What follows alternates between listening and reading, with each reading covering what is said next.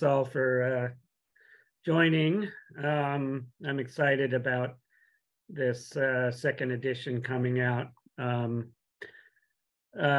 Meredith mentioned Beauty of Books. I also want to say Avinet is another source, and I'll have a slide on that at the end here. This is not the actual cover. This is a photoshopped version of it. So I'm hoping it looks a little better than this once it's out. Okay. I always like to put in abstracts so that when people randomly find this on our video site later, they can read this and know what it's about and probably say, yeah, you got better things to do.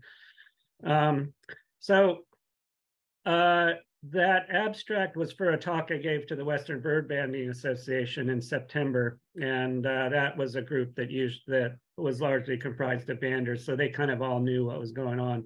But I think today there'll be a lot more folks who maybe would be interested in kind of the history of this and why it's important. So I added a few slides on that, where it all began. This is my mom here. Hey, Meredith, can you see the cursor? I forgot to check on that. Yes, I can. Oh, good. Okay. In 1961, holding a saw-whet owl in our backyard in Washington, D.C. And this is where I got started on my birds, my interest in birds. This is actually not me, my younger brother, but I was right there.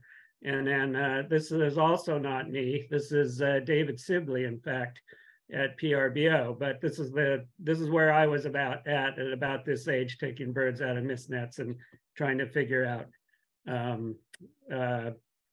what this was all about.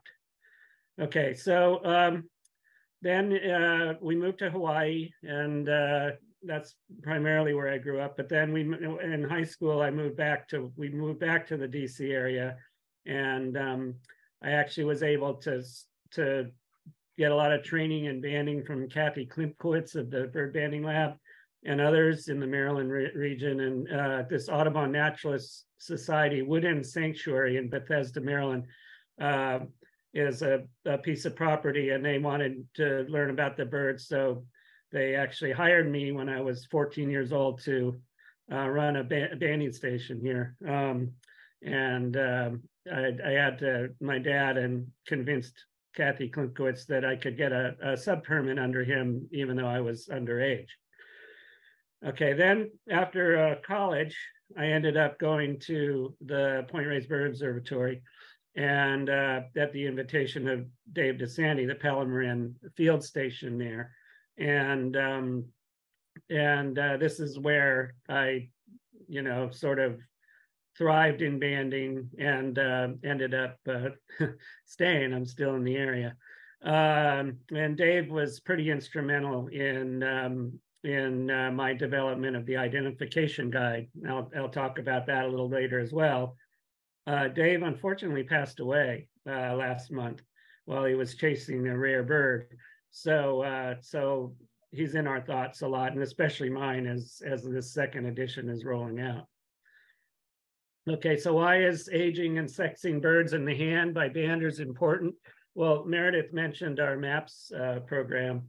And, in order to, MAPS stands for Monitoring Avian Productivity and Survivorship. And actually, productivity as well as survivorship relies on the accurate aging and sexing of birds in the hand. You have to be able to tell the young birds from the adults. And then when the adults return, it's also very important to tell the first year birds, the second, or in banding terminology, the SYs, that are a year old and breeding for the first time from older birds. And so that's what this guide is all about. It's to help us collect as accurate as possible data on the ages and sexes of birds for banding, which then gets incorporated into MAPS data sets and other banding data sets, which in turn helps us conserve birds, understand habitat, and so forth. I'll talk a little bit about that later. So when I got to PRBO in 1980, the going manual for aging and sexing birds was this. And I want to emphasize selected species down here, because these species, you can see that Merrill S. Wood, who produced this, was from Pennsylvania, and the selected species were all East Coast species. There was nothing from Western North America. So Dave said, hey, can you make similar sheets to what was in Wood for, about 50 species that was caught at that were being captured at PRBO, Palo Marin Station, and so that we can help with that. So I took that role on in 1981 and produced those sheets. And actually, word processing had just started, so I learned my word processing then too, and I was excited to be able to copy one file into the next one and just change the species names. I mean, before that, we were all using pens and paper, so this was a big new revolution. After PRBO, I went to the Falsterbo Bird Observatory, or Fogel Station in Sweden. Here, the map up here shows where it is. It's at the very southwestern tip of Sweden, and did an internship there for a fall, and we caught thousands of European birds. And there I met Lars Svensson, the author of this book at the time, Identification Guide to European Passerines. So he took me around the country to look for white-tailed eagles, which we didn't ever see, but in the process, we talked a lot about aging and sexing, and he more or less convinced me that we needed to do a North American version of this. So I came, and I put in a photo of a European robin, because the day I banded the most birds in my life was at Falsterbo, when I banded 960 European robins. I just sat on the floor, banding, aging, letting go, banding, aging, letting go. And I think we caught 1,600 birds that day in one day. So you can see that Falsterbo is at the end of this tip, where a lot of birds end up concentrating during big migration days in the fall. Okay, so Lars convinced me in 1980 to do this, and I went ahead, and it took about 7 years to get this out, but I got the Identification Guide to North American Passerines out. And the authors on this were Steve Howell, Robert Unick, and Dave DeSanti. Here's Dave back in the 80s. Here's Steve Howell, along with myself, or as I like to say, Comandante Marcos, without his mask. And here's Bob Unick. So the four of us collaborated on putting this first version together, and it only included passerines. And it was rather, I think, rudimentary looking back. It kind of mirrored what was in the Merrill S. Wood guide, but there wasn't a whole lot. It sort of focused on plumages of birds and where those species are that have plumages that differ a lot. For instance, say SY indigo buntings in the spring, you can tell those two apart, the SYs and the ASYs, but it never, molt limits and all of the things we've learned since then were not part of this guide. So then, here's a website that sort of portrays the newer edition of Svensson along with that guide as the two things to look at. So between 87 and 97, we learned a whole lot, and especially about the use of molt limits to age birds. There was a paper from Powder Mill that Mulvihill and Lieberman and others did on using molt limits in Eastern species. And so I applied that. I went into the specimens collections and figured out molt limits for basically about 400 birds. And the ranges of variation, because those end up being the most important things to use to age birds in the hand. Also, between these two revisions, I added 90 non-passerine landbird species, so all the doves, cuckoos, owls, nightjars, hummingbirds, woodpeckers. And I also treated all subspecies. I wanted to put little couplets in about the subspecies of each species. So that was a big difference between the 87 and 97 editions. So now we're up to 2022, and what have we learned since 1997? And that edition came out. Well, we've learned a whole lot more, as it turns out, which I've been happily incorporating into the 2022 edition.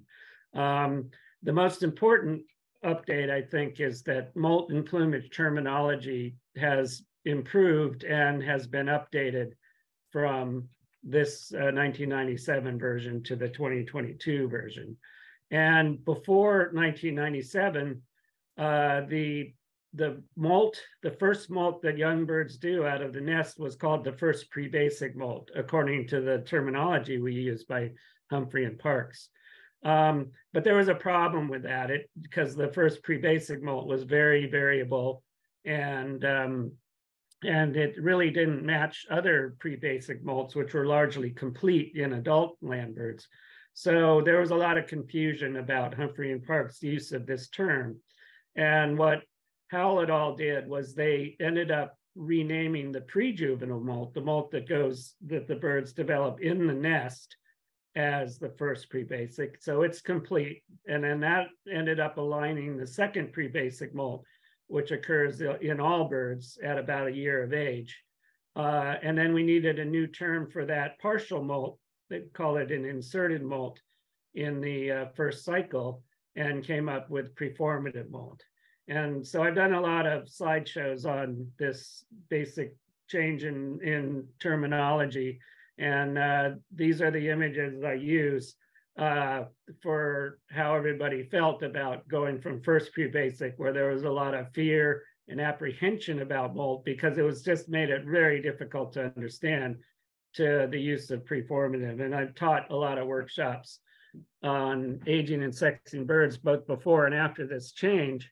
And the results are basically how Lucy the monkey looks here. So what this means is that in the old edition, we have this phrase for every bird: the pre-basic molts hatchy or partial. So that means the first pre-basic molt. Well, now we've changed it to PF, preformative partial.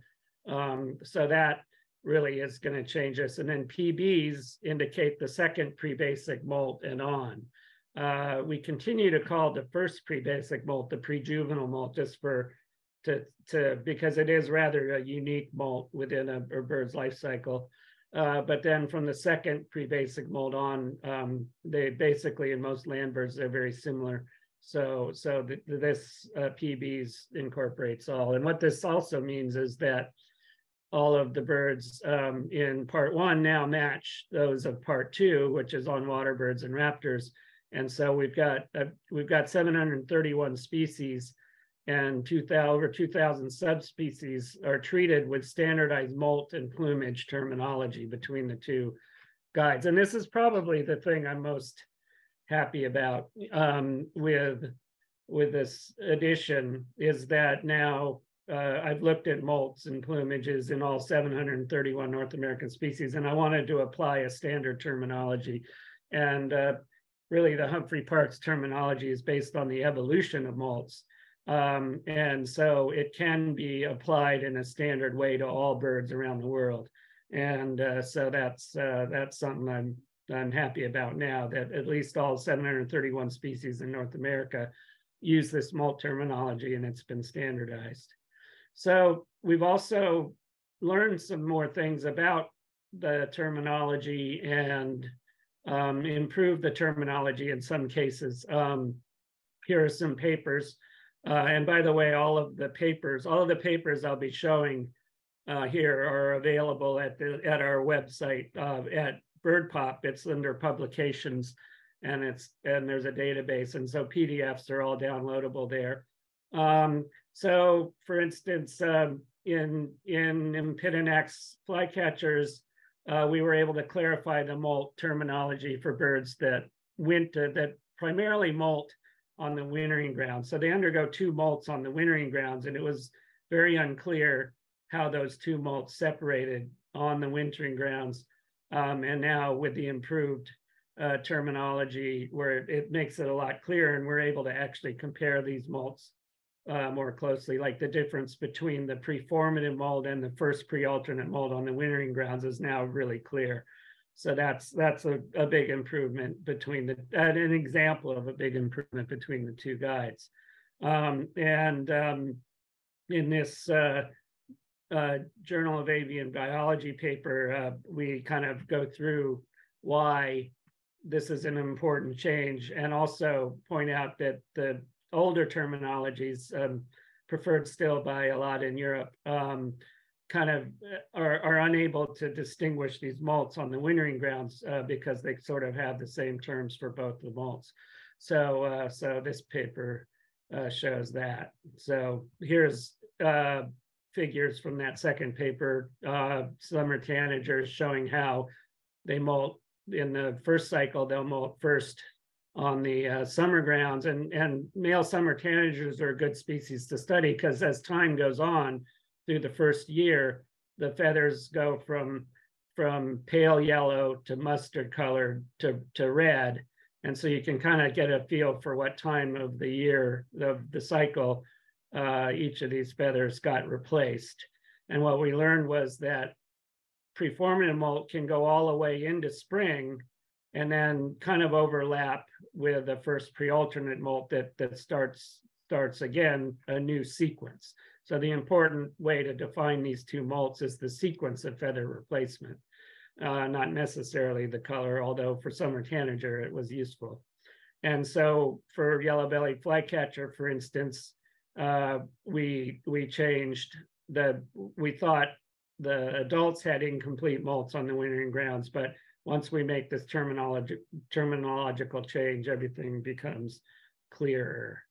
So another application that will be part of the second edition here is putting in WRP codes. Now these are different codes than calendar-based codes that we can now apply to all birds, because around the world, the calendar-based codes don't necessarily apply to birds that say breed in the tropics.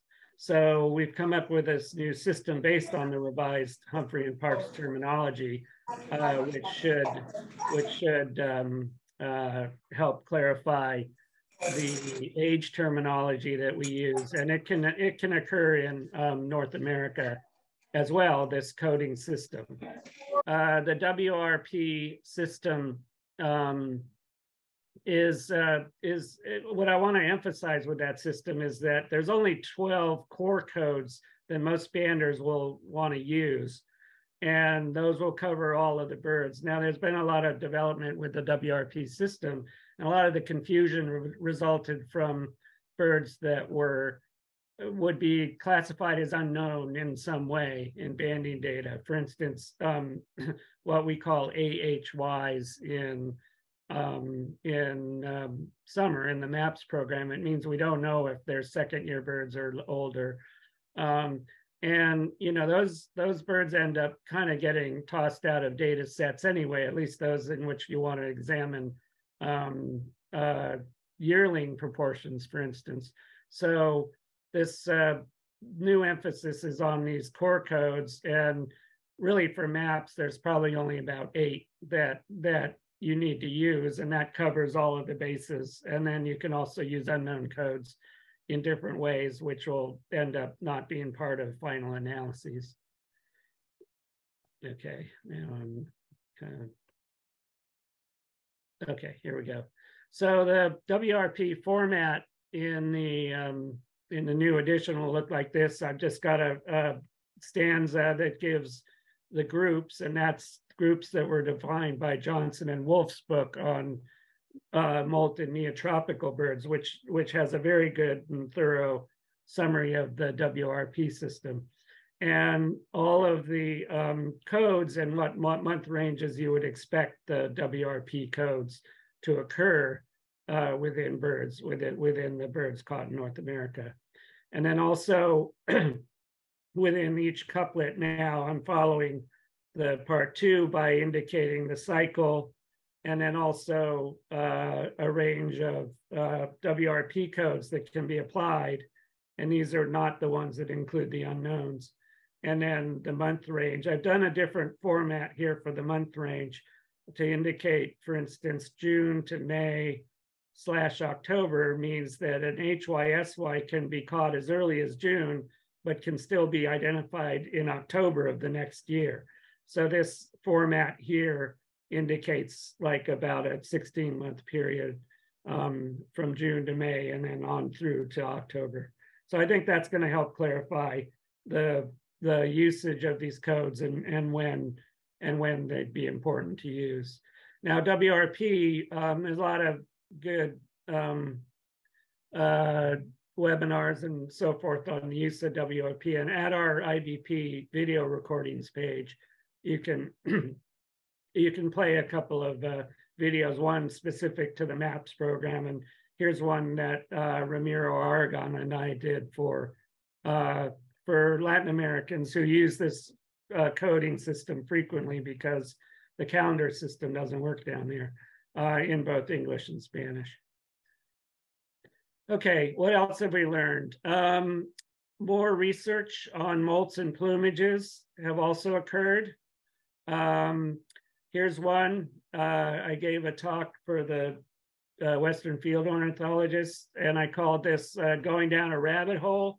The edition probably took 2-3 months longer than it should have, because what happens is I get excited by a question and then I have to go and do a separate analysis to find something out and then incorporate that into the new edition. So this was one of those, and it's the examination of digital images from Macaulay Library. And the important thing about this is that I think Macaulay Library now has become the best resource to use to understand molts and plumages of birds around the world. And I'll have a little bit more on that later. But what I did for this analysis was I cleared up the molts and plumages of 8 species of hummingbirds that kind of occur in along the southern border of the United States. We have 16 species of hummingbirds in North America, and the 8 that are highly migratory and occur throughout the continent basically are pretty well known for molts and plumages. But these 8 species were not well known at all, and so I had to sort of start clarifying the molts and plumages, and I thought, oh, let me check Macaulay, and this was a couple years ago, and I went, oh, look, I can learn a lot about the molts and plumages of these birds through Macaulay Library, and that's what led to this paper here. So for broad-billed hummingbird, for example, these 3 resources on hummingbirds had completely different information about the molt and plumages, different times of year, what ages did what, and all 3 authors indicated that the preformative molts were complete and that the pre-basic molts could be protracted and often suspended. So, but when I dug into the Macaulay, I ended up looking at 27,581 images. And for instance, for broad-billed hummingbird, I looked at over 8,000 images of over 2,400 individuals, including, for instance, 639 in July. So I looked at it for month by month and scored it for different molt. And also I looked at the sequence of molt. Hummingbirds have an interesting sequence in which they go from inner to outer, and then P10 drops before P9 drops. So that's kind of that's an interesting sequence that actually is shared by herons for some reason, probably not related. But at any rate, I was able to confirm that not only this sequence occurred in all species, all 8 species, and I'm sure it probably occurs in all hummingbirds, but also I was able to clarify the sequence amongst the secondaries. There's only 6 secondaries in hummingbirds, and S4, it turns out, the middle of those is always the last one to be replaced. It's important to know which feathers last to be replaced, because that's often the last one that's held on to by the last juvenile feather held onto, so you can still age a bird based on its last feather. And then I ended up being able to define the preformative molt, second pre-basic molt, and definitive pre-basic molt in all of the species. And nobody of those 3 resources was even close to understanding how it all went. So this was an example of using Macaulay Library to really advance our understanding about molts in a group of species. So and then the preformative molt also varies a lot between all of these species. It was considered complete by everybody before this, but it turns out that it's only partial or incomplete in most of the species. So we were able to then apply a better molt and plumage terminology to the hummingbirds based on these new findings.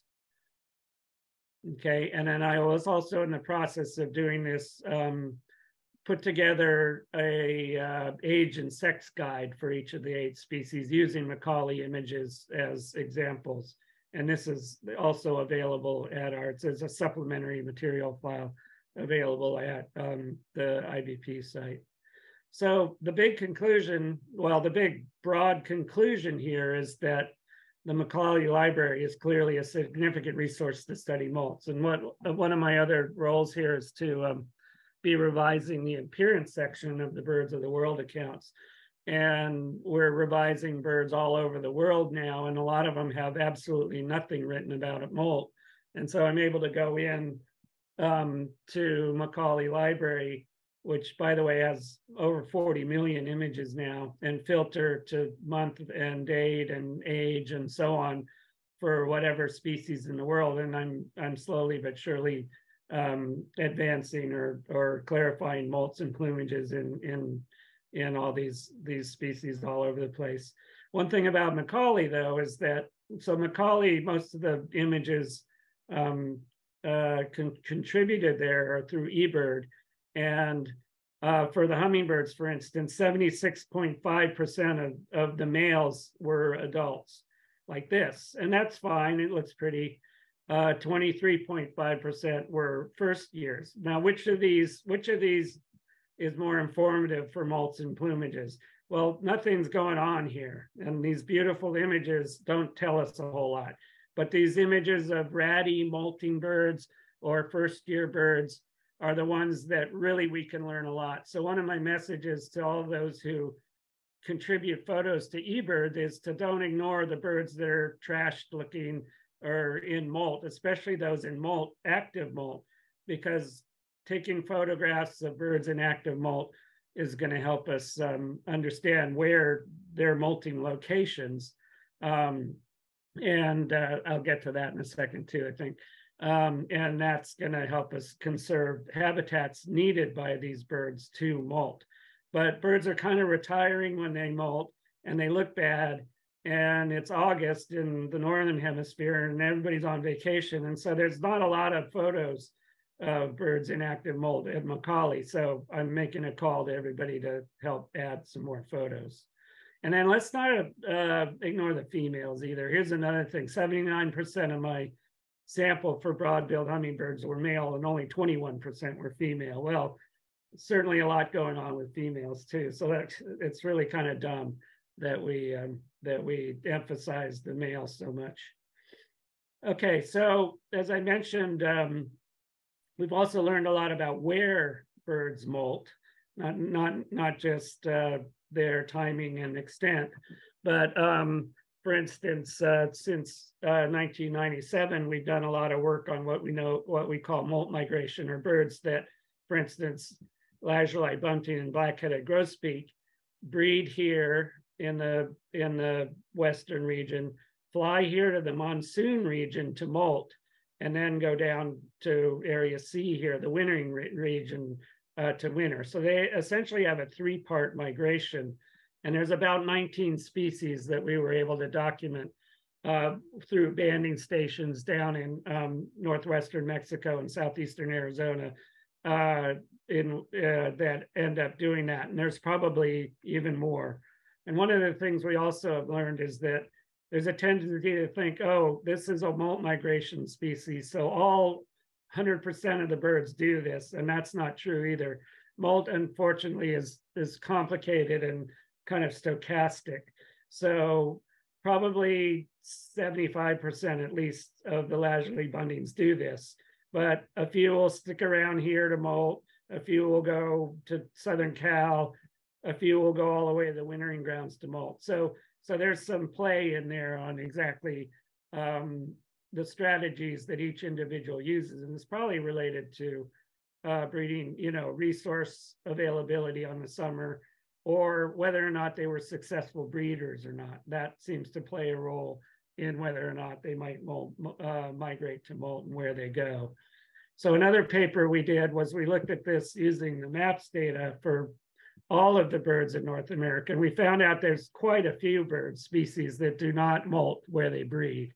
The thought before was that a bird would, these birds that molt on the summer grounds, in other words, don't do molt migration, would just hang around their breeding territory and molt after they were done. But that's not the case, because the breeding territory, first of all, is probably exhausted by in resources from feeding the chicks and all. And then also the nutrients that birds need and the amount of cover that birds need to molt isn't necessarily going to be found on the breeding territory. So I'm venturing to say that most birds leave the breeding territory to molt, and where they molt is still a big question, and is one that we're going to work on, and in particular, what habitats the birds need to molt, because those need to be conserved just as much as breeding and wintering habitats need to be conserved. We've made some advances in the molt in woodpeckers, and have found that examining the exact patterns of replacement of primary coverts and secondaries, we can identify some third cycle birds, or ones that we would call TY in the fall and 4Y in the spring. So that's an advancement. Woodpeckers have a very interesting molt pattern in which they do not molt primary coverts, all of their primary coverts, until at least their third year, and in some cases their fourth year. So that's another advancement we made. I've done a lot of work on molts and owls as well, and owls are interesting in that the sequence varies, starting at P6 or P5, depending on the genus, or even P7, and going both ways from there. So this is a great gray owl in California that we were able to document 2 different years and see which feathers were replaced between year 1 and year 2 to help us try to understand the precise molt patterns that owls undergo. So what else? I didn't think there'd be a whole lot of new papers to incorporate between 97 and 22, but I was wrong. I ended up reading 1,295 more papers that will be incorporated in the second edition that weren't in the first edition. And as well, I got feedback from hundreds of users of these guides. This is the first page of the acknowledgements. There's, I think, 3 or 4 pages like this of names of people who have sent me photos, questions, data, interesting observations from their banding stations, and so forth. Okay, some other notable changes. What else? Added 21 new species from part 1. These are mostly introduced species, but also include a couple of species that have recently bred or become more regular along our southern border in the United States. For the first edition, the Eurasian collared dove was just starting to expand across North America in 1997. And toward the end of my doing it, people said, well, you should include it. And I thought about it, and I was like, no, I'm done. I don't want to add Eurasian collared dove. And I kind of hoped they would kind of peter out, the invasion would stop, but it didn't. So here it is. Now I'm covering Eurasian collared dove, as well as 9 species of parrots. And I realized that not a lot of banding stations catch parrots. However, there's a lot of people now becoming interested in aging and sexing just by looking at digital images, which can be almost as good as having a bird in the hand these days. And you can really see every feather and identify molt patterns and so forth. So the guide will not just be for banders, but also for those who take photographs of birds and want to be able to age them from those. I'm also going to present measurements in tables rather than at the end of the sex couplets of each species. This is what I did for part 2, and I think it results in a much easier way to compare species, average wing and tail lengths. And I've also added exposed culmen and tarsus for all of the species, as well as subspecies such as hermit thrush here, the different subspecies where they do vary in size. I'll include them as well. And then I've also included, a lot of people wanted me to include mass or weight. Weight varies a lot by age, sex, and season. So it's not as valuable to me as these measurements, but still I was able to add it. And here's an example, oak titmouse, male and female juniper titmouse. In this case, the oak titmouse varied by sex, at least according to the data available, whereas the juniper did not. But that might have as much to do as what weight data was available in the literature. And by the way, I did go through all of the MAPS data, something like over 2 million records of birds, to help define these 95% confidence intervals in weights for each grouping. I added 15 new figures by Steve Howell. A lot of the figures are on molt patterns within different birds, and also this new thing I've been looking at to age birds, which I call molt clines.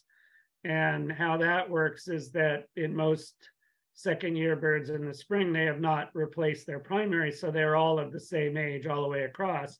Whereas adults, having molted once, undergone a complete molt, with practice, you can see that each of these feathers gets a little bit newer looking as you go out.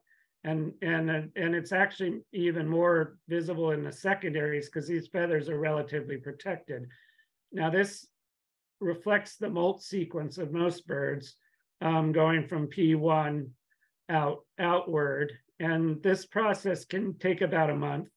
And then when the primaries hit about P6 here, that's when the secondaries start to molt this way. So there'll also be this contrast between a more worn looking inner primary and a newer looking outer secondary. And then the secondaries molt this way.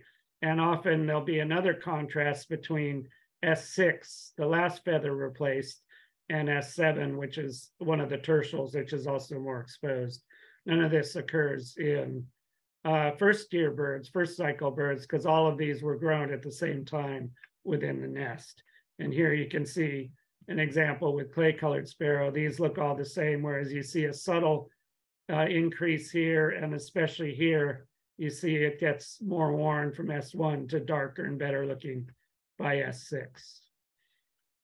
Okay, almost every bar graph has been updated to reflect all this new terminology, and we'll be in the process of revising our MAPS, PROG, and other verification programs to alert birders when they're trying to age or sex a bird, say SY here in November, that can't be done. And so that'll be the future when we get there's some online banding or programs coming available that were for entry in the field. And the ideal would be you enter a wrong code and it'll immediately tell you that's not okay and please change it. Another rabbit hole I went down was I started looking at subspecies, and I included, I think it was 2,000 subspecies, but a lot of them just simply are not identifiable in the hand. For instance, these 4 subspecies of bush tits in California are just, they're not identifiable. You can't, there's kind of a rule that you want to be able to identify at least 75% of them, but you can't even identify any of them really if you have an individual in the hands. They've been described based on big, long series of specimens where you can see a difference, but it's very minor in a lot of cases. So I went through all of the subspecies and used Macaulay again to see how much variation there was in plumage and how marked the differences supposedly were. And I also looked at the MAPS data set to see if changes in, or described changes in size were actual real or based on just clines in size variation. A lot of times they looked like they were based on clines, in which case there's no way to draw a line between the smaller ones and the bigger ones to describe subspecies. So I threw a lot of subspecies out, basically. So this will probably be a controversial thing. I'll be in the process of writing this up at some point. But you know, here are some examples. Hornlark went from 21 described subspecies to 11, and so on. That'll be something that's in the new edition here. The literature cited and the errata, we decided to put it online instead of having it printed in the book. Not only will this reduce the number of pages of the book, so it'll hopefully make it cheaper for everybody, but also having the PDFs of the literature cited available online will allow users to quickly locate resources instead of flipping back and forth through 50 pages of literature cited, and then copy them out and use them in their papers and so forth. So I think this is going to be a helpful addition for everybody to be able to, and you will be able to download the PDFs to your computer so you can have them handy and you don't have to be online or in the cloud or whatever to be able to see these. And then also I'll be maintaining an errata of important errors that have been captured, you know, by users, you know, and these are not typos and things, but like the errors that would actually result in misinformation or a wrong identification or aging. We've had errata for the other editions, so this will be an online version that I hope to keep up to date. And then they'll also be available at the IBP website. So the latest update, everybody wants to know, the second edition, I actually completed the second edition and got it to the printer this July, but there were supply chain issues at first. And then the word was it would be available now today, that they'd ship it out the last week in November. But now they've had a issue with the cover, so they had to redo the cover. So now it'll be 3 weeks from now that it'll be available. As Meredith mentioned, Buteo Books will be providing it, and I'm kind of tired of mailing out books here, but so we're encouraging people to go to Buteo Books and also to the Avanet website to order copies, and they'll be getting a lot of copies shipped directly from the printer to them.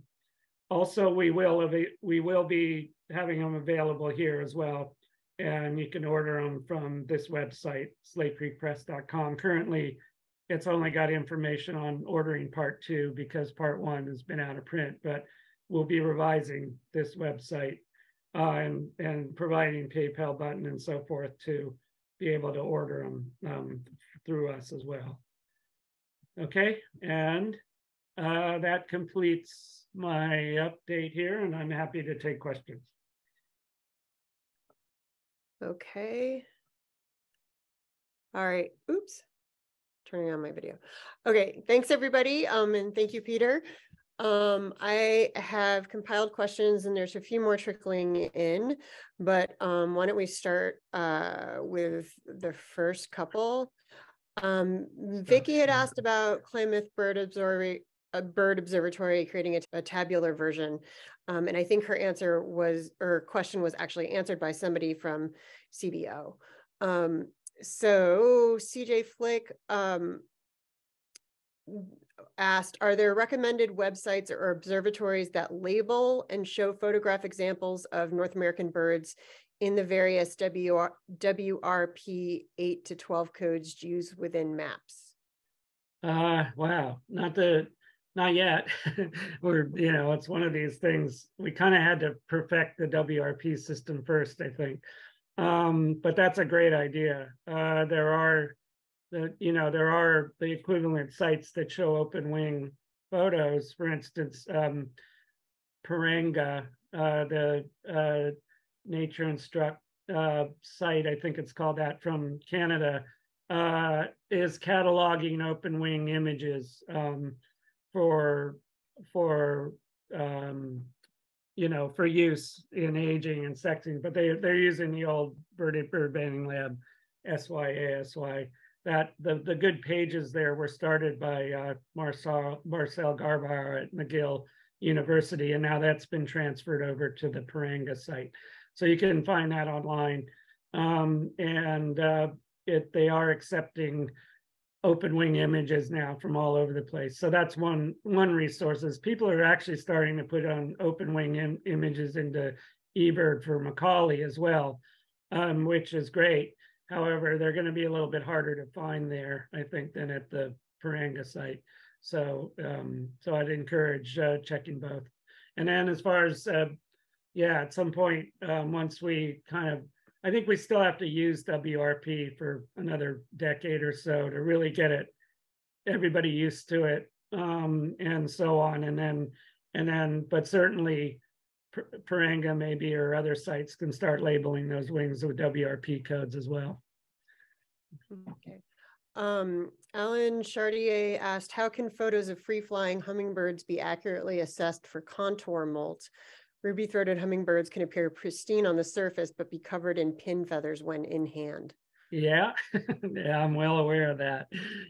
You have to really look closely to see if there were body feathers are being replaced or not. And I had that problem with the hummingbird paper, especially regarding, well, the preformative molt in males. The feathers get replaced from green to colorful in a lot of areas, and so that was helpful. You can, if you get a good enough shot, see the different generations of feathers, body feathers, and then the pin feathers, as the questioner said, are hard to see. You can see them a lot easier on when you've got the bird in the hand, can ruffle it up. But I think you do what you can, and one thing I did with the hummingbirds is I looked at photos through time. And by the way, there were a lot of images of the same bird over time, especially the vagrants. For instance, there was a broad-billed hummingbird in North Carolina that I think was photographed, had over 500 images of that one bird, and it stayed for months. So I was able to follow that bird all the way through with the photographs, and was able to see the proportion of new feathers coming in. So that's sort of one way to be able to assess body feather molt through photos. But by and large, for most birds, it happens quickly, and there's not a lot of sort of valuable information there as far as aging and so forth. So the action occurs really in the wing feathers, and those are a lot easier to assess. All right. So Lori Doss had a question that has sort of been addressed, and then there's some good comments in the chat about it. She asked, as a bander, would it be helpful to put wing shots into eBird when entering banding data along with our normal body shots for future studies? And just because I was just transcribing this one, Eric Johnson made a comment in the chat that the Louisiana Bird Observatory has started an INAT project with WRP and spread wings, and he has a link to that in the chat. But I'll let Peter speak to the original question. Yeah, great. If you're gonna upload body shots, you might as well, wing shots are so much more valuable for aging and sexing. So definitely, if you're uploading anything, a wing shot. but ideally, for instance, in some of our MAPS programs, like our boreal MAPS program, we would take one body shot, one open wing shot, and one shot of the open tail to be able to assess the rectrices. So those are the three shots I would recommend putting up. And on the body shots, this is another thing. It's really good to make sure that the scapulars on the feathers on the shoulder don't cover up the primary coverts and the greater coverts when you take the body shot, because sometimes you can look at the body shot and the open wing, and the body shot will actually help you see those molt limits just as easily as the open wing shot. So if you are going to load body shots, have a nice profile, but also make sure that the feathers in the wing are kind of moved back so you can see all of the coverts. And then also, of course, for the wing shots, do your best not to have the thumb and finger right over the primary coverts, because I've seen that a lot. But great. And INET, I hadn't heard of that, but that's great. It's a third resource to go to. And if it's a specific INET kind of page for this project, then I think that'll be end up being a real great source. And I'm sure Eric's going to start putting in WRP codes, right, Eric? so that might help with that question as well. Yeah, it sounds like he said it is WRP codes, so that's great. So Bruce Wilson had a question about molt migration. Will failed breeders or non-breeders molt on the breeding grounds? Yeah, the failed breeders and the non-breeders do start molt earlier. No, they won't molt on the breeding grounds, I guess is the answer to that. They also will probably move away from the breeding grounds. They will move earlier. In our molt migration study in Arizona, we found that a higher proportion of the birds that were molt migrants were S-wise, I think. I forget exactly what we found, but the implication was that we had a higher proportion of S-wise during 13, 14 months old were migrating to molt than AS-wise. And we attributed that to probably being failed breeders or non-breeders, because the first yearling breeders that are 1 year old are more often going to fail breed or not breed. And so they often will leave earlier. And I think that's what we were seeing in our data, that they were leaving earlier, but they do not, I don't think they molt on the breeding grounds. In fact, they, being anthropomorphic here a little bit, I'd say they tried to breed, they failed. I'd want to get out of there too, I think early as possible. Okay. Charlie and Tracy, probably mispronouncing the last name, Muse, asked, did you include other resources such as Brinker's discriminant function for sexing northern saw-whet owls? Yeah, when I came across those papers, I did. I mentioned them. See the source for a DFA or whatever analysis they used, and mentioned which measures were important to take to be able to use those functions. By and large, they're useful. They're very, very useful for a given population, but can't necessarily be applied across the entire species range.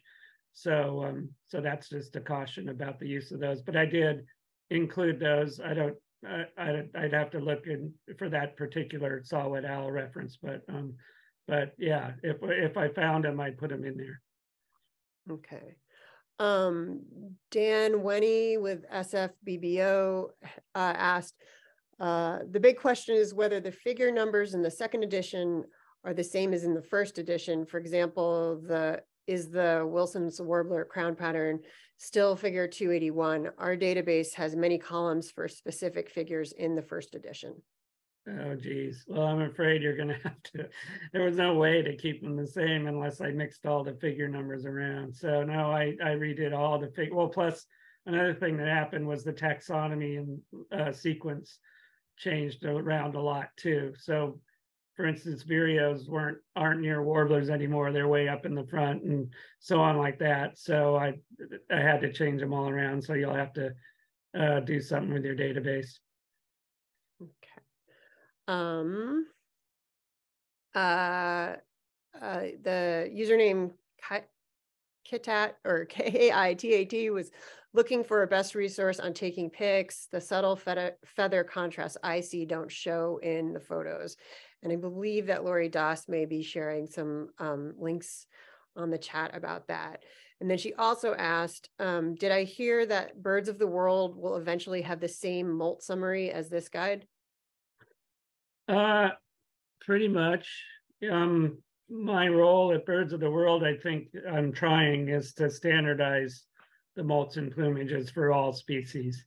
And, you know, there's what, 10,000 of them. So if I live to 120, I might get there. But I think generally, at least the concepts and the terminology is going to all be standardized for the molt accounts. And, you know, I start out each of my plumage sections with how many primaries and secondaries and rectrices each species has. So if you go to a Bird of the World account and appearance section and see that at the top, you'll know that I've gone through it. But, you know, there's an awful lot of them still out there that are using old terminology, different terminology, or just plain aren't up to date. So it's going to take a while, but that is the intention. Okay. McKinley Weaver asked, are there plans for an ebook/PDF version? Kinda, yeah. When I gave that talk at WEBA, the folks at UC Davis have a whole department on creating an app. So that's kind of the idea, is we'll create an app application, or a downloadable thing that'll be searchable and available on Bander's tablets and so forth. And, you know, of course, one of the advantages there is that all the figures will be instant, tables will be instantly linked. You don't have to flip through the pages to get to them. But we need to sell a few books before that. And so I'm guessing it's 2 years off, maybe. Okay. Scott Walters asked, are there plans to create an updated version of the photographic companion guide similar to the 2009 Froelich? No, I don't think so, unless Dan's out there and wants to do that. It is available online, though. You know, I've had several people asking me how to get a copy of that. We put it up on PDF format. In fact, we just reformatted it so there'd be double page spread, because the format of that book has the photos on one side and the text on the other. And so it is available at our site, and you can print it. Okay. Linda, and I hope I'm interpreting this right, she asked, will there be a Canadian distributor for the book, or CDN? No, you know, nobody's there. There really wasn't for the 97 version either. Most people ordered on their own. I think what's the Bird Observatory down in British Columbia? They'd order 12 once in a while, and I think distribute them within the country. But yeah, it is an issue because the postal charges have gone way up for that. But at this point, no. But if someone wants to email me with some ideas, I'll take it. Manuel asked, how many Mexican species are included now? Well, the same number as 97 plus about 5 more, I'd say. So not a big improvement there.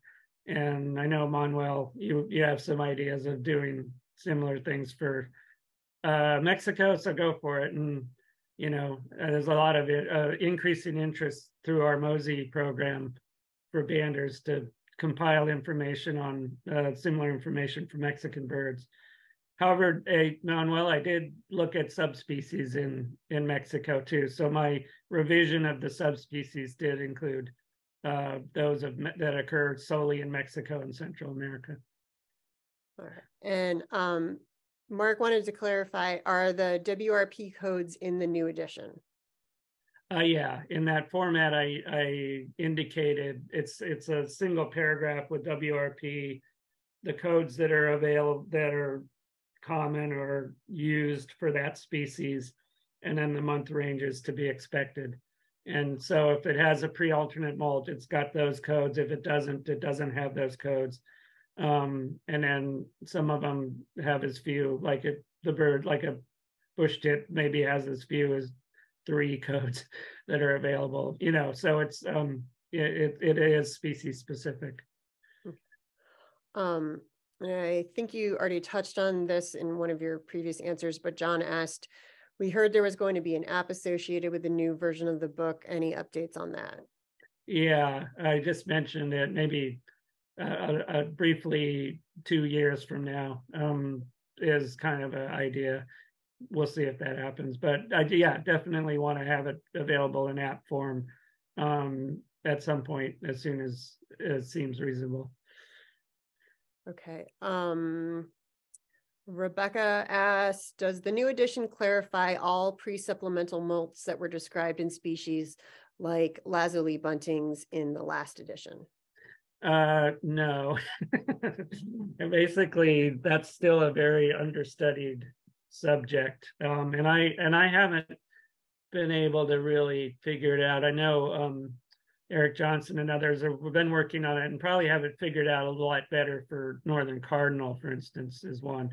But it's a hard one because some of them skip that molt, and so you don't know if there's feather replacement. You don't know if it's should be assigned to that molt or the preformative molt. So basically, we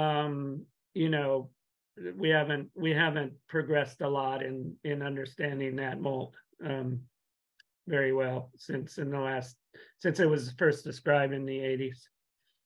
Okay. Let me see. Marius, and I apologize if I'm mispronouncing your name.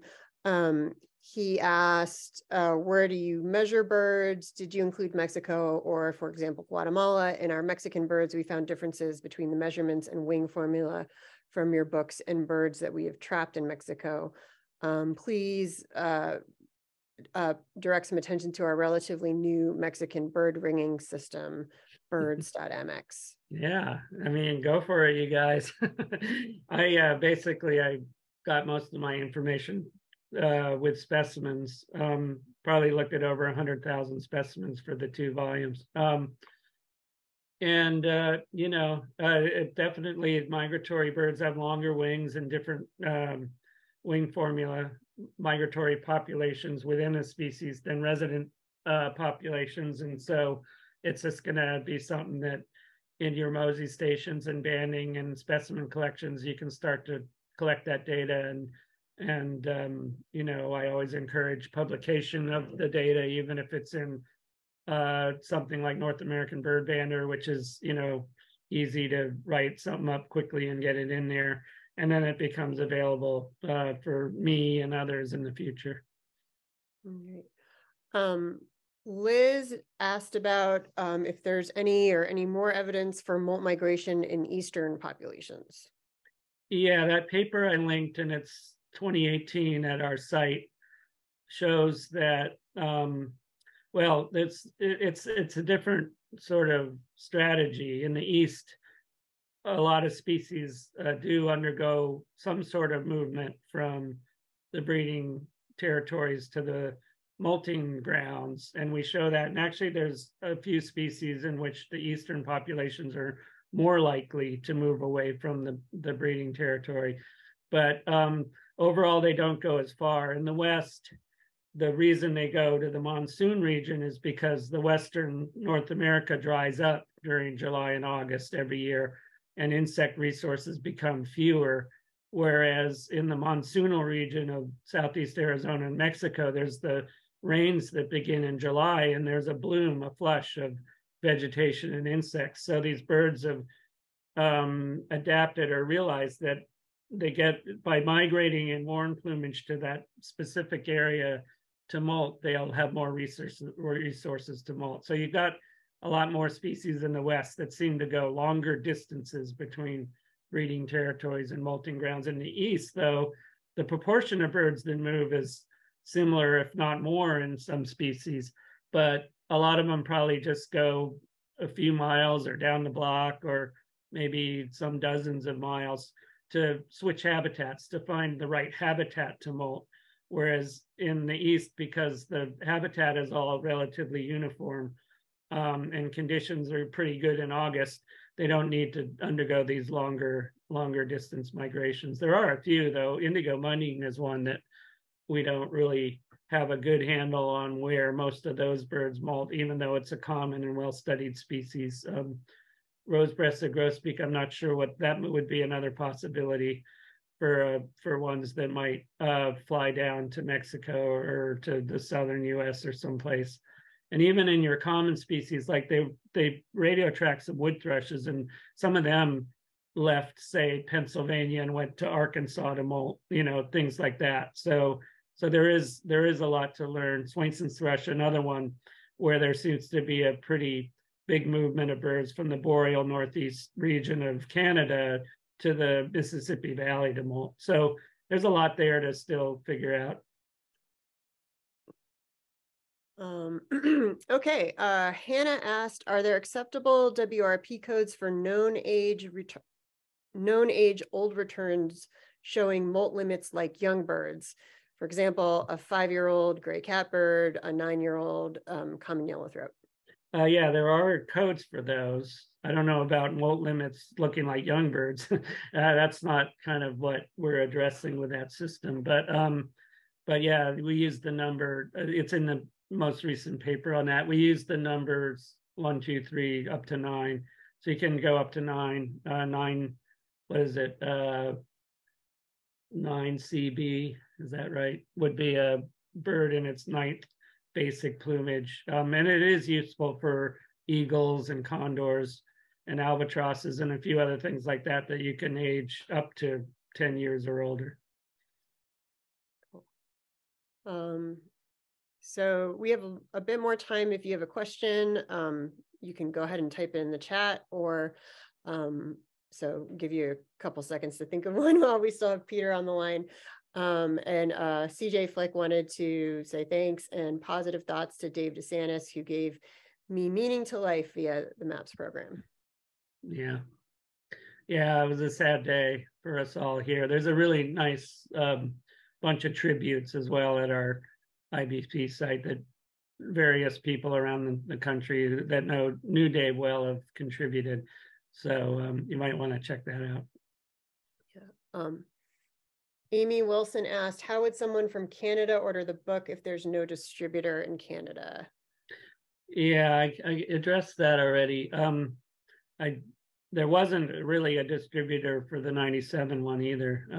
So if someone wants to order a bunch from Canada, send me an email or something and we'll see what we can do.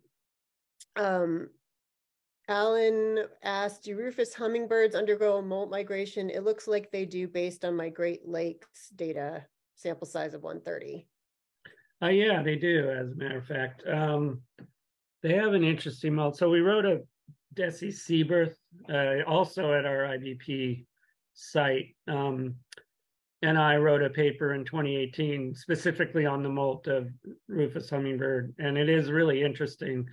And the birds that are kind of vagrants or, spend the winter in the Southeast may end up doing something different than those that go down to Mexico. But by and large, it seems like in the Western US, a lot of them go down to maybe the high Sierra or high mountains of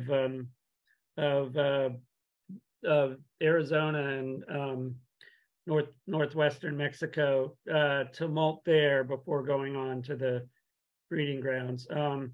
But it'd be interesting to look at that question with all these hummingbirds that are wintering or staying for long periods at feeders.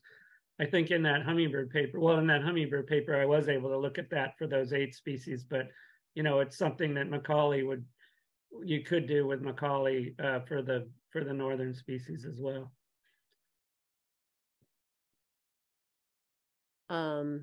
Carol commented, I wonder if Hannah's question refers to birds that we know are in age we know in age 4 due to banding data, rather than birds that we can get a specific age due to plumage. Can I use 7 CB for a song sparrow that I know is 7 years old due to its banding data?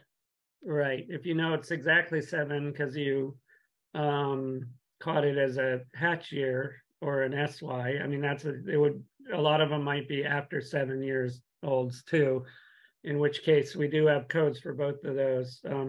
It would be 7 CB for if you know it's in its 7th molt cycle. Now that's a little different than years old, so you have to kind of be careful there.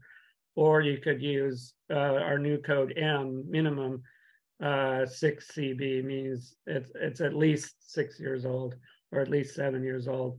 However, caution that the bird banding lab and probably most programs aren't going to be accepting those things. So when you do your MAPS prog or your whatever else you do to schedule your bands, I don't think the BBL is going to like that. Manuel asked, help, today we caught a Lincoln sparrow molting on the head, a good proportion.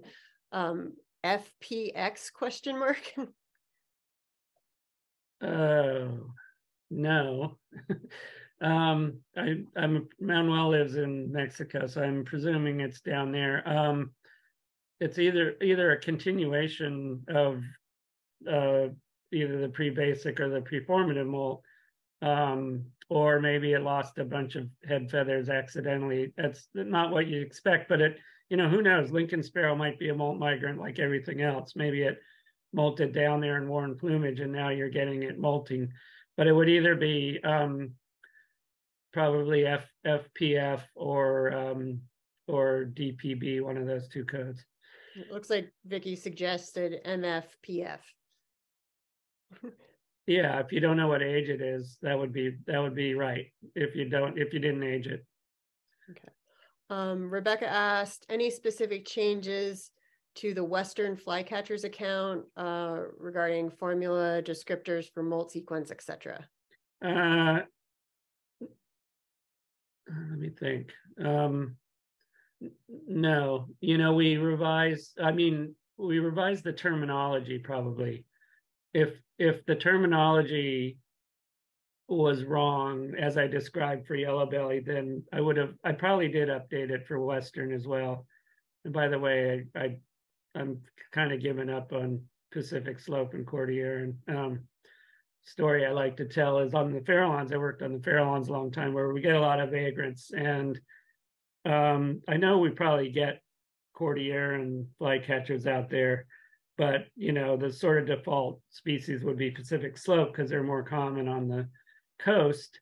So we called them all Pacific Slope. But then I was trying to find a Cordilleran, and I just could not. And then I realized we really didn't identify any of the Pacific Slopes either, because I guess I've given up on even trying to identify those two in the hand. So now we call them all Westerns. And then if any of you get Birding Magazine, there was a recent article in there saying, hey, let's give up on this. Let's go back to Western. So I agree with that. Let me see. Johanna asked, is the new Chihuahuan meadowlark included? Did I? It was right at the end. I did, but it's a double heading, I think. It's Eastern, well, all three. I forget. I'm sorry. I could look it up, but I think I got it in there, and I think I got it in as 3 headings east. Oh no! You know what I did? I continued to describe it as a subspecies, but I put a note on it that it's now considered a species. So Liliani is now. There's a couplet there for the subspecies, but I think I put a bold note at the end saying it's now a species because it was a last minute thing. Okay.